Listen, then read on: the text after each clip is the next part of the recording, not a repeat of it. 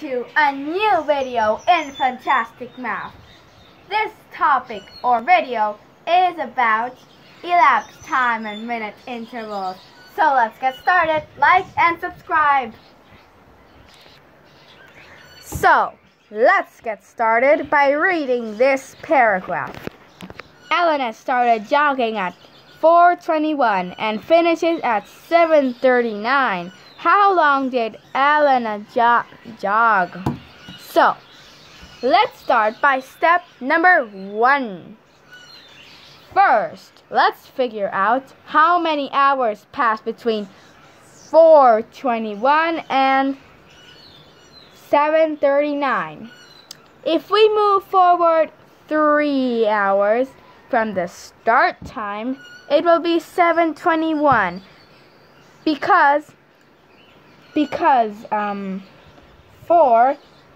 21 can go into 39.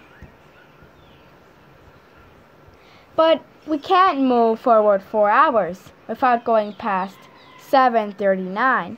So 3 whole hours have passed since Elena started.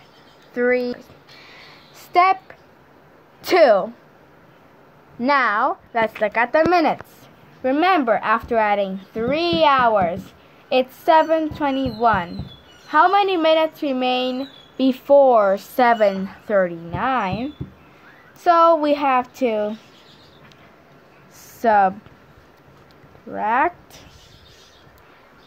39, that's here, minus 21, that's over here. Let's go.